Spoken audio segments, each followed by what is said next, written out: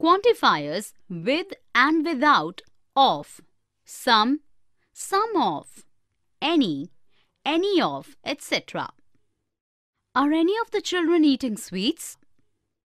Yes, some of the children are eating sweets. Oh, I see. We have some visitors also outside. Ask them if they require any water.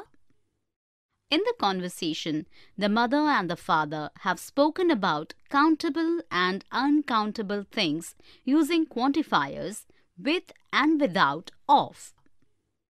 Definition: Quantifiers: a word or phrase that is used before a noun to show the amount of it that is being considered is known as quantifiers.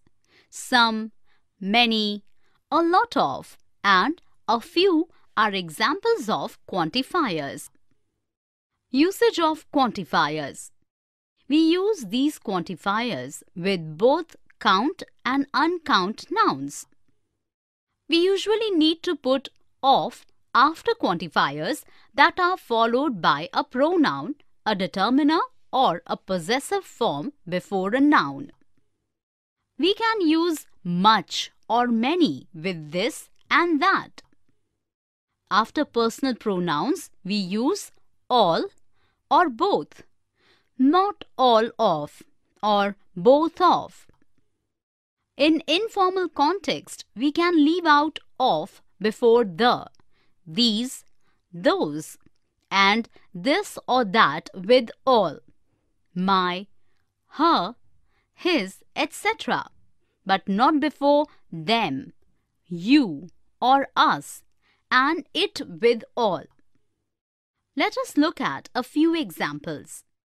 We ate some bread and butter before an uncountable noun. Some of my jewelry is missing. Quantifier with of before possessive. Don't pay any attention to his words. Before an uncountable noun without of. Have you seen any of these new light bulbs in the shops yet? Quantifier with of before demonstrative. Are you going to eat all that cake or can I finish it? Quantifier used without of before demonstrative. Here are some more example sentences. Few snakes are dangerous. Both brothers work with their father. I never have enough money.